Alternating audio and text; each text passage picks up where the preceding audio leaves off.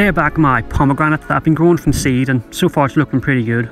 It's in this very small pot, but it has grown very well and it's extremely aggressive. I can only imagine how amazing it would be right now if I had some space to grow it in something a bit bigger. But anyway, last spring you can see it's exploded with growth. So I'm just going to prune everything back. More importantly, I'm just removing a lot of shoots that I don't want. This tree will send out multiple shoots at one spot, so you can very easily end up with 4 or 5 shoots in one place, which is not ideal. They will all cause the area to swell, and just make everything look like a mess, like the ones I'm trying to point at now. It's better just to remove these as they make the tree look more scruffy, more like a bush than a refined tree. And I was trying to get the camera in closer there, but that didn't work. Trying to get a good angle on some of these smaller trees isn't easy. Anyway, here it is after, looking a lot more tidy. Still needs a lot of work, but I'm really happy with the basic structure. Although there is one branch going in a strange direction that I've only noticed now when watching this footage back. So if you spotted that, it's not going to be changing in this video. There's not much happening in May, but you might have noticed the trunk is kind of white. That's actually just from watering. The bark is getting quite textured, but then that does make the build-up of white crust more noticeable. I usually try not to water on the trunk, but clearly my aim isn't too great. I should probably make more of an effort to clean it up, as it's starting to get pretty bad looking. You will also notice throughout this video that the moss always tries to grow up there too, which is really not where I want it. Anyway, you can see I'm pruning the back here. This tree will always bounce back very quickly, so it has been pruned a lot over the last few years. That's pretty much going to be the plan going forward. I'm just going to let it grow and cut it back and never really let it get too out of control. I'm probably not going to get a lot more thickness while it's in this small pot, so I'm just going to focus on building up the ramification.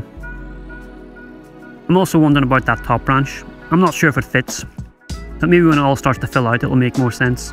So I'll leave that decision for another day.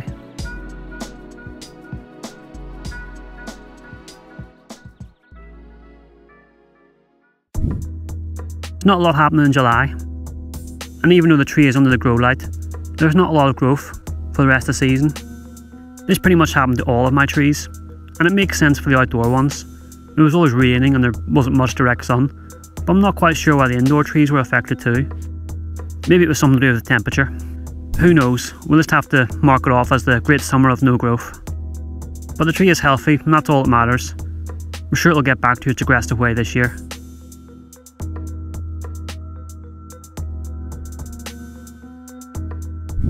In September there's not much going on, and the tree will be starting to slow down now.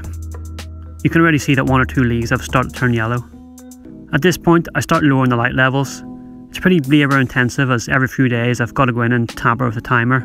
But it's better to do it slowly and let the levels gradually reduce over time so it feels more natural for the tree. It definitely works, as you'll see all the leaves start dropping off. I think the light levels do play a huge part in winter dormancy, but they also need a temperature change too, which is why I always put these in the shed.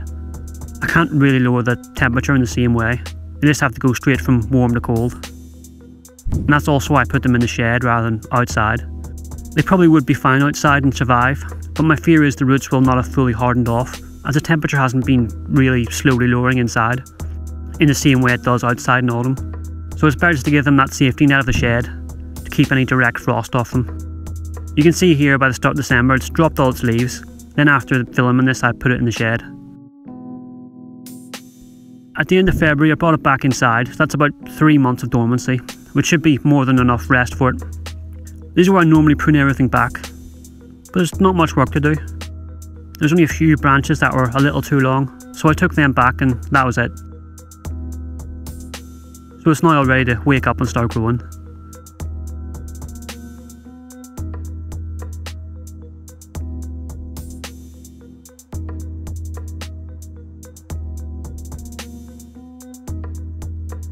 Once it's back inside, the sudden change in temperature and exposure to some good light usually makes it wake up pretty fast. But there isn't much going on here in early March.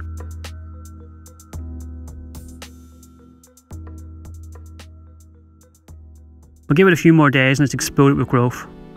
A lot of these buds are probably more open than not, so it just shows how quickly it can go from nothing to fully awake. But anyway, the washing up bowl is out, so it's time to repot. Just look at how high the soil line is. There's so many roots in the pot that start to push itself up out the pot. A lot of that height is from the moss, but still going to be busy in there with roots. I of course started with removing the moss, and it takes a bit of effort to get it all off. I'll also just throw this away as I'm sure more will grow back with no problems. There's also some moss in the trunk, which is hard to get off, and it's easier to try and get it off with an old toothbrush. Having the moss on there long term is just going to rot away the cool bark that's underneath, so it needs to go. I'm also playing around with using 2 camera angles, but I'm not sure how I feel about that.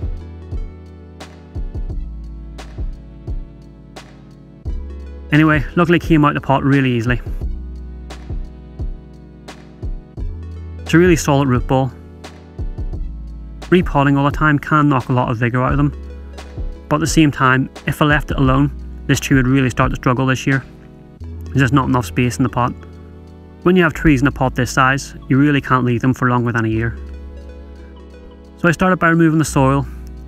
It took a while. It was pretty compact, but you just have to work at it and take your time. It will slowly start to loosen up once you get enough free. Even though you know I'm going to cut most of these roots off, it's better to be slow and careful so you don't damage anything. And here it is all raked out. So it's a pretty good little root ball, but then it has had a lot of work done over the last few years. And you can see there's some nice trunk flare starting to happen too. It's slowly getting there.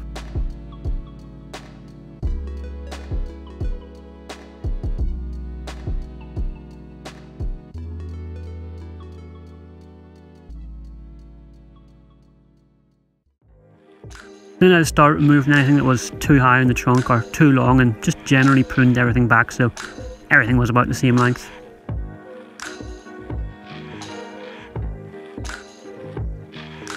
And this was left with. So I did remove a lot, but there is still a lot left here.